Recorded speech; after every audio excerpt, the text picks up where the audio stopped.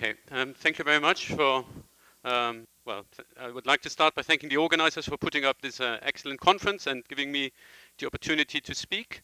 I want to talk about some work I've been doing with Rajesh Gopakuma over the last few years. And in particular, I want to speak about the paper that appeared about a month ago. So let me start by trying to motivate what we are trying to do. So one way to get a quantitative handle on the ADS-CFT correspondence is to consider the regime that's not normally considered. Normally one thinks about the correspondence in the regime where the gravity side is described by supergravity, which means corresponds to the fact that on the gauge theory side you had strong coupling, but you could ask what happens if you're on the gauge theory side you are at weak coupling, so if the TÜV parameter is small. So we take n large to decouple quantum gravity effects. We want to take G strings small, so that we don't have to worry about string loop amplitudes. And then we can ask what happens if we take the effective coupling constant at large n, which is the TÜV parameter, to be small. And if you use the usual translation into ADS parameters, then that means that the radius of the ADS space is small relative to the string length. Or put differently, the string scale, it's much bigger than the typical radius of your space. So this means it's a very floppy string. It's sort of the tensionless limit of string theory. So this is an old idea, and in some sense this is what the perturbative side of the gauge theory corresponds to. And now the question is this a useful regime? Can you do anything? Can you describe it on the gravity side or not?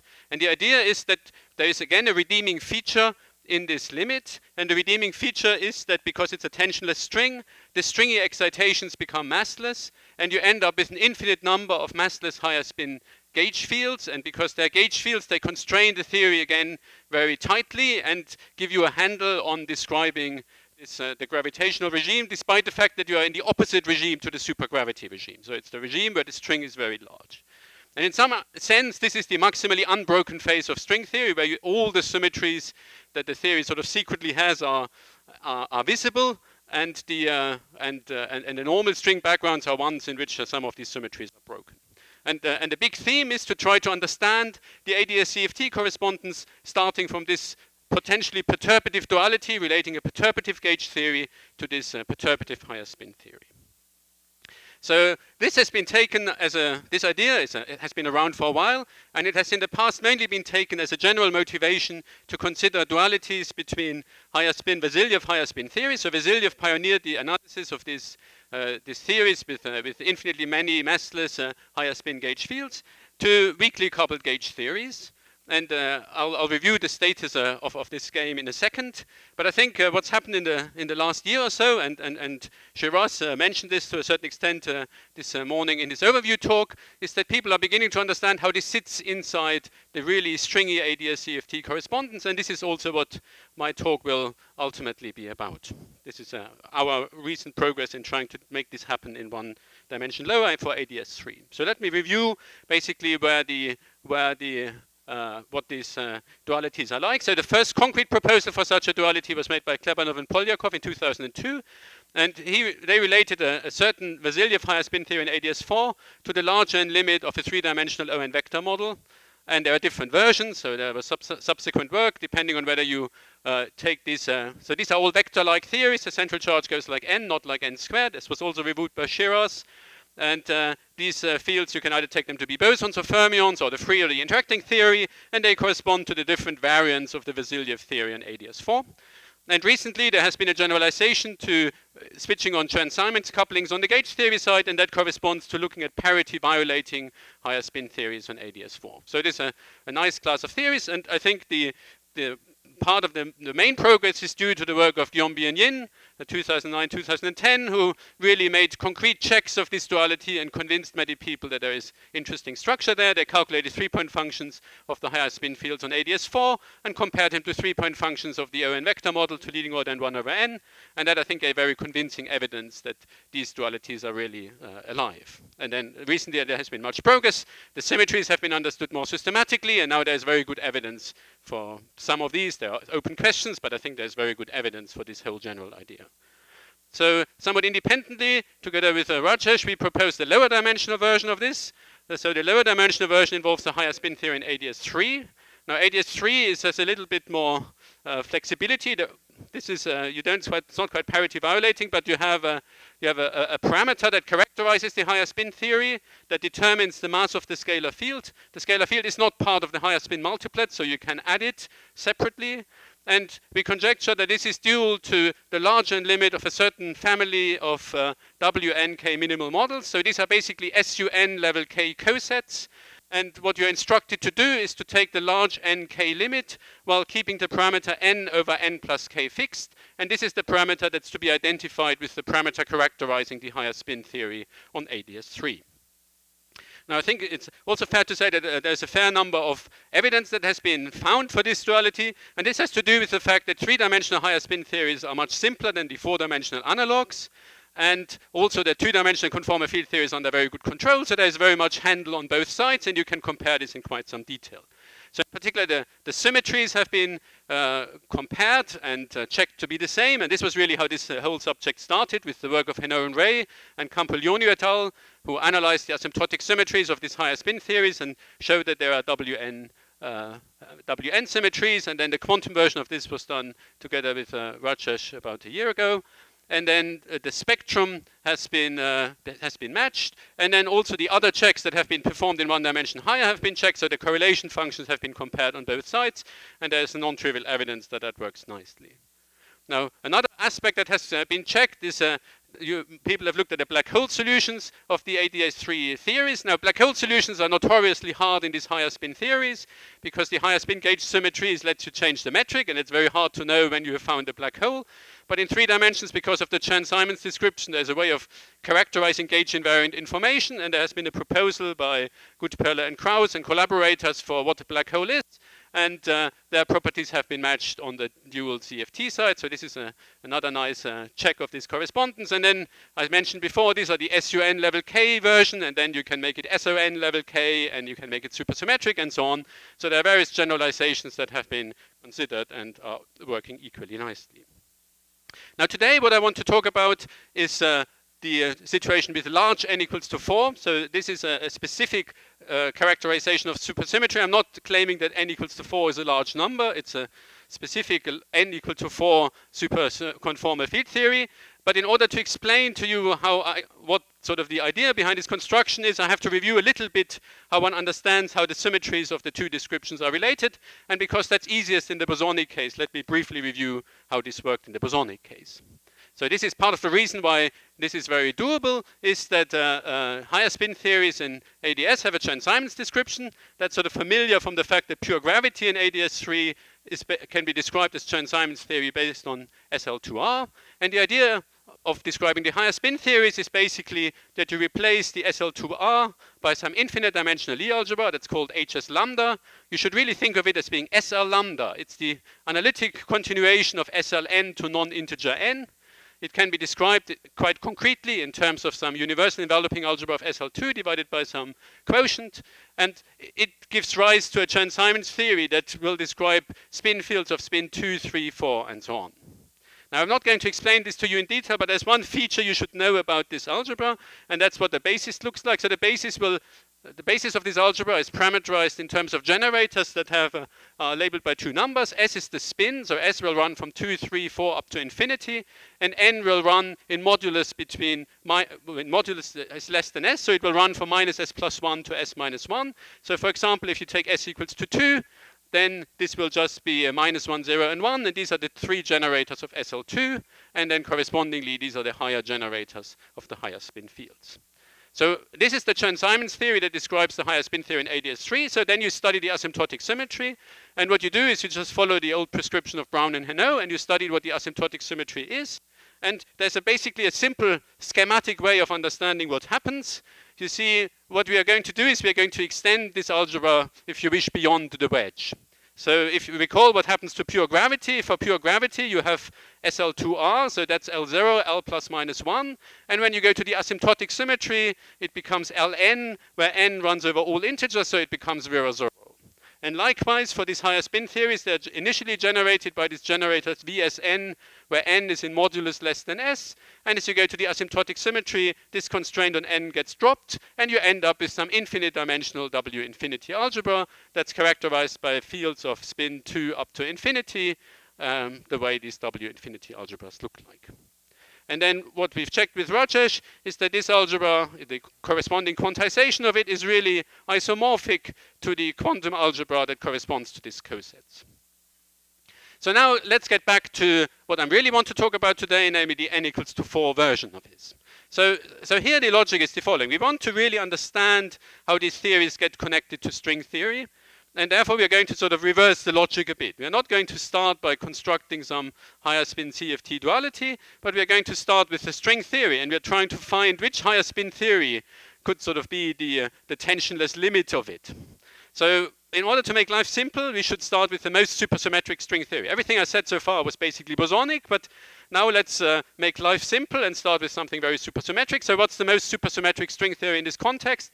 Well, that depends on your taste, but one point of view is that it's the string theory in ADS3 cross S3 cross S3 cross S1, because that will have the large n equals to 4 superconformal symmetry for the dual CFT, as I'll review in a moment. And then the logic is that we're going to reverse engineer the higher spin theory that sort of connects to that. So let me first review a little bit what's known about the dual CFT corresponding to this background. You see, you basically know what the answer is going to be, at least roughly. You see the ADS3 factor is going to give you a Virasoro algebra on the boundary, and then each S3 factor will give you an SU2 affine algebra on the boundary, and the S1 will give you a U1 algebra on the boundary, and then you're going to have 4 supercharges. So you're going to get an algebra that's generated by 4 supercharges, 2 affine SU2 algebra, a Virasoro algebra, and affine U1 algebra. So that's what's called the large n equals to 4 superconformal algebra. Now it's a little bit of a mouthful, but let me show it to you anyway. So this is it in almost its full glory. So I haven't written down the commutation relations of the Virasoro generators with the rest, but here they are. But let me talk you a little bit through it, because it looks maybe a little bit complicated. So we have the U1 currents. So this is just the U1 current algebra. So it appears that 4 spots in this commutation relations. Then we have 4 free fermions. These are these Q generators, so these are the 4 free fermions. So A and B run over the 4 values. Then we have 2 copies of SU2. You see, these are the affine SU2 commutation relations, and they have levels K plus and K minus. And you see that the fermions transform in a certain representation. Under these 2 SU2s, they sit in the 2, 2 under the 2 SU2s. Then we have the supercharges. So this is the supercharge anti-commutation relations. Again, they are labeled by a label that takes 4 values. And with respect to the SU2s, they again sit in a 2, 2. And then you see that the supercharges relate the free boson, the U1, to the 4 fermions. Now what's remarkable about this algebra is that there is a free parameter. You see here, there is a parameter gamma, and 1 minus gamma appearing in the anti-commutation relations of the supercharges. So where does this come from? Well, one way of thinking about it is that this algebra is characterized by 2 parameters, namely the levels of the 2 affine SU2 algebra, K plus and K minus. And if you want to convert this into geometrical data, then one way of thinking about it is that the central charge can be calculated in terms of K plus and K minus. It's given as 6K plus K minus over K plus plus K minus. And that this parameter gamma that appears in these anti-commutation relations is related to be K minus over K plus plus K minus. So this is, there's another parameterization in terms of alpha. This is basically the relative size of the 2 SU3s. So what you have is the overall size, that's the central charge, and then you have the relative size of the 2 SU3s, which you can vary, but independent of how you choose them, you always have the n equals to 4, and you therefore have this large n equals to 4 superconformal symmetry that is characterized by these 2 parameters, C and gamma. And what's important is that all the other structure constants are determined in terms of these 2 parameters. So there's no other ambiguity anywhere in this algebra. Okay, so this is what the dual of the string theory, the conformal field theory dual of the string theory will look like. So now we want to take this as an inspiration to try to construct some higher spin CFT duality that will at least contain this large n equals to 4 algebra. So the first question is, what could be conceivably the 't Hooft limit side of the CFT? So we're looking for cosets that have this large n equals to 4. And there's basically only one family of cosets known, and these are these n equal to 4 cosets based on the Wolf symmetric spaces. And there are cosets of SUN plus 2 level k over SUN level k plus 2 together with 4n plus 4 free fermions. So that's in the bosonic formulation, and that's written in terms of n equals to 1 superconformal algebras. And they have been known to contain this large n equals to 4 algebra, where the parameters k plus and k minus are specified in the terms of the labels appearing here as k plus 1 and n plus 1 respectively. And remember, this gamma parameter, k minus over k plus plus k minus, is therefore equal to n plus 1 over n plus k plus 2. And if you remember how the original coset looked like, that was the TUF parameter of the SUN level cosets in the bosonic construction. So you should, roughly speaking, think of this again as being the TUF parameter characterizing this gamma parameter of the large n equals to 4 algebra. Now, obviously, these cosets contain more than just the large n equals to 4 algebra. They contain many higher spin currents, but in particular, they contain the large n equals to 4 superconformal algebra. Now, as I said, we want to take this as an ansatz for the CFT dual of our higher spin theory. Now we want to reverse engineer the higher spin theory. So remember, originally we started from the higher spin theory and we calculated the asymptotic symmetry algebra. And what we said was the asymptotic symmetry algebra was extending the higher spin algebra beyond the wedge, relaxing the condition on n. Now we start on the other side. We have given the CFT symmetry and we want to reconstruct the higher spin symmetry, from which by going to the asymptotic symmetry analysis, we are going to reconstruct it. So what this means is we have to restrict the algebra to the global part, to the wedge part. So what we're going to do is we're going to take these n equals to 4 cosets and we're going to calculate their wedge part of it, and we are taking this as an ansatz for what the higher spin algebra should be, whose asymptotic symmetry algebra will reconstruct the algebra from which we started. So that's what I mean by reverse engineer. So remember, the wedge modes are simply all the modes whose mode number is less than the conformal dimension. So let's look first at what survives when you do this to the n equals to the large n equals to 4 superconformal algebra. So here is again our large n equals to 4 superconformal algebra, and remember we are now looking at the subalgebra where we strict to the mode numbers that are in modulus less than the conformal dimension.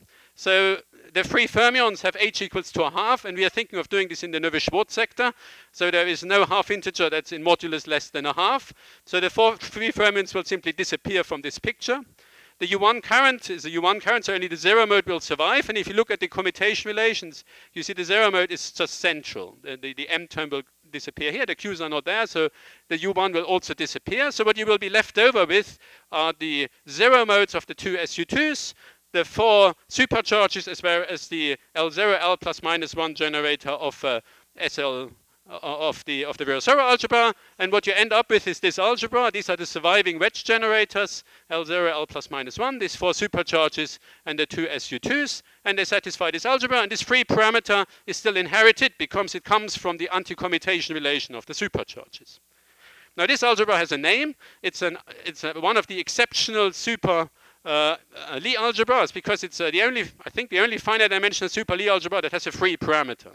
I mean, it's rare. Normally when you write on SU2, there is no free parameter. It's the standard Lie algebras don't have any free parameter, but this is a super Lie algebra, and it has a free parameter despite the fact that it's finite dimensional. I mean, these are all the generators. So it's this very exceptional super Lie algebra D21 alpha. And therefore, what we should now go ahead and do is find a higher spin theory that contains D21 alpha as its global higher spin algebra. So that's what we have to do. We want to reverse engineer the higher spin theory that corresponds to this. So in particular, it must contain this exceptional super Lie algebra. And fortunately, there's a very nice and natural way of constructing it. And this has to do that we start with the n equals to 2 version of the original higher spin proposal. So this it has a similar form to what I described before, except instead of SL2, you have OSP1/2. So this is marginally more complicated, but not dramatically so. And there's still a parameter mu, just like before, and it characterizes the quotient by which you divide out. So that gives you the n equals to 2 higher spin algebra. And what turned out to be the case was that if you tensor this, so this is an associative algebra, so you can tensor it with matrix indices. So you tensor it with m by m matrices, you get another associative algebra, and then you calculate the corresponding Lie algebra. And what you find is if you take the additional matrices to be 2 by 2 matrices, then, well, or any non-trivial number, then you will find that the resulting Lie algebra contains D21 alpha, where the gamma parameter that's related to alpha in this manner is precisely equal to the mu parameter that appears in the construction of this n equals to 2 algebra. So this is a nice way of, it's not a totally obvious way of finding this large n equals to 4, the D2-1 alpha symmetry inside this higher spin construction, but it's there. It's simply there. And what's nice about it is that the only thing you had to do to the n equals to 2 version was to tensor with Chern pattern indices. And you know that if you just add in sort of Chern pattern factors, you can basically repeat the whole construction of the higher spin theory. So you have guaranteed to have a good higher spin theory that will realize this D2-1 alpha symmetry, because you've constructed it in terms of things you know by a small modification that corresponds to tensoring by a 2x2 matrix. And this is part of the motivation was the paper Giras reviewed, namely making this higher spin theories non-abelian. So here, when we make them non-abelian, we make them more supersymmetric also in their case, and this worked very nicely. So now we have to work out what so this is just the D2-1 alpha part of the higher spin. So now we have to ask what's the full higher spin content. So in order to do that, you have to understand what's the full spin content of this Lie algebra. And what you find, it contains 8 spin fields for each spin greater than 1, as well as 7 fields of spin equal to 1. And you can organize them obviously in representations of this super Lie algebra. So it's D2-1 alpha plus a whole multiplet of the D2-1 alpha multiplets, 1 for each spin. So it's in some sense the minimal, it's like a sort of like all of these Vasiljev theories. It's sort of the minimally spin coupled version of this algebra. But it's so this is as a representation of D2-1 alpha, but then the commutation relations again close and make this into a Lie algebra or super Lie algebra. And now what's nice about it is that this is the higher spin content. You can look again at the asymptotic symmetry algebra, and what you find is this matches precisely the symmetries of these n equals to 4 Wolf space cosets in the large nk limit, provided we take the TUF parameter to be equal to mu, just as we used to do in the original cases. And this, you see, is fixed by knowing how the large n equals to 4 algebra sits inside both cases, because there's a free parameter there, and you can calculate a free parameter on the higher spin side, and you can calculate it on the coset side. And in order to match it, that tells you that gamma was equal to mu on the higher spin side, and it was equal to this ratio on the coset side. So that tells you how you have to identify parameters, and this therefore gives tells you how the large nk coset models link up to its n equals to 4 higher spin theory. So this is just on the level of the symmetries. You can look a little bit at the spectrum. So there are BPS representations on the higher spin side. They correspond to complex scalars and Dirac fermions. They are of 2 varieties. And they correspond precisely to the chiral primaries of the coset CFTs together with their conjugates that are not going to explain to you precisely which chiral primaries there are, but there are a certain number of chiral primaries, and the primitive ones are these that corresponds to these scalars. And again, you can calculate the charges and masses on both sides, and it matches provided you make the identification that we've derived already previously. So that's in some sense an independent check that this is the correct realization between these 2 descriptions. Now this EFT also contains BPS representation that appear in multi-particle, in symmetrized or anti-symmetrized fusion products of these minimal reps, and they will appear with quantum numbers that are characterized by these 2 SU2s. So you get one such BPS representation for each pair of L plus and L minus, where L plus and L minus are an arbitrary half integer. And again, they correspond to the multi-particle states of the higher spin scalar fields, and that's a nice consistency check for this duality. We haven't quite checked it in full blown, we haven't applied all the techniques we know how to apply, but it looks on very good grounds. I should also mention that it has, again, the light states problem, so this hasn't yet disappeared, but you wouldn't expect it to disappear at this stage. You should only disappear when you go to the stringy generalization. So now, given what Giras said earlier, so there's a natural idea you may have. You see, I told you that you have to take 2x2 matrices in order to get D2-1 alpha, but why should you stop at 2x2 matrices? Why not consider 2m by 2m matrices?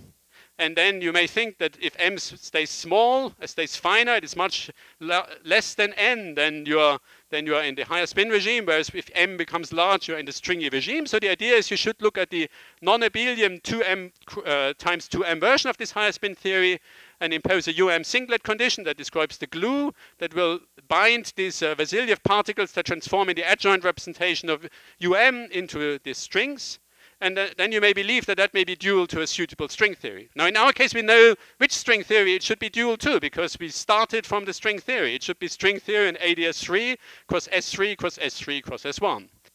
So while we haven't quite established that, there's one nice consistency check that works out. And that has to do with looking at the BPS spectrum of this higher spin theory. You see, the higher spin theory had multi-particle states corresponding to all of these representations. But once you make it non-abelian and oppose the singlet condition, they become single particle states. So the higher spin theory has single particle states that are associated to all of these representations, BPS single particle states, and they are precisely in one-to-one correspondence with the supergravity spectrum of ADS3 cross S3 cross S3 cross S1, as was derived many years ago by Jan de Boer and Skandaris et al. So that's a non-trivial check, and this is in fact a little bit of a non-trivial check because otherwise one doesn't know how to find anything that reproduces the supergravity spectrum. I should also say that it contains a double trace operator that will allow you to sort of switch on the tension. In fact, because the whole BPS spectrum matches, also all the moduli match, and there is one that will probably break the higher spin symmetry, but won't destroy the large n equals to 4. And it will move you away from this highly symmetric higher spin point in the moduli space. Now, so what we've managed to do is to find this non-abelian higher spin theory that's putatively dual to string theory. What we haven't quite managed to do is to find a CFT analog of making the higher spin theory non-abelian. But we hope that this may be a useful handle to finding that. And that would be interesting because that will fill a gap in the literature. Because you see that the CFT dual to string theory in ADS3 cross S3 cross S3 cross S1 is not known. There's a paper describing various attempts and why each of them fails. And what already fails on that level is that you can't reproduce the BPS spectrum of the supergravity in terms of the dual CFT. So our higher spin theory at least reproduces the BPS spectrum. So if you can translate this into a corresponding CFT construction, then that would give us a handle on finding the dual CFT to this string theory. Now, we haven't quite managed to do this yet, but I'm still hopeful that with the right point of view, this will work. At least it gives you a new angle on how you should approach this problem. So since my time is up, let me conclude here. I've explained what I think to be a large n for, well, it's an interesting large n equals to 4 generalization of the bosonic minimal model holography. It relates a higher spin theory with n equals to 4 to a certain family of coset CFTs. I think it's because the higher spin theory seems to be intimately connected to the string theory. It's the first step to trying to understand how this sits inside a full stringy correspondence. And I think this is a very concrete setting with lots of control on everything. So this is a very promising model to analyze. And one of the things you may hope is that it will shed light on the dual CFT for string theory and this particular ADS background is. So I'll stop here. Thank you. Thank you. Any comment or questions? There are two moduli in the string solution, ADS 3 times S 3 times S1. Can you identify them in the higher spin description you proposed? Well, so we've identified the one which we believe to be. So the two you have in mind is, which is the other one you have in mind? Just the axion and the size of S1, which is related to string coupling. Yeah, so the size of the S1 is a little bit tricky because this is something there was a small comment on the bottom of one of my slides. So you see, when you go to the wedge algebra, as I told you, the 4 fermions and the U1 decouple. So the U1 has sort of disappeared from your higher spin description at that stage, and therefore you don't see it anymore. So once you reconstruct the full higher spin theory, you're somehow not quite seeing the U1. Now we believe we can somehow add in the U1, but that's a point we haven't quite understood. Any other questions? Okay, so he speaks a nice presentation. Okay, thank you for this.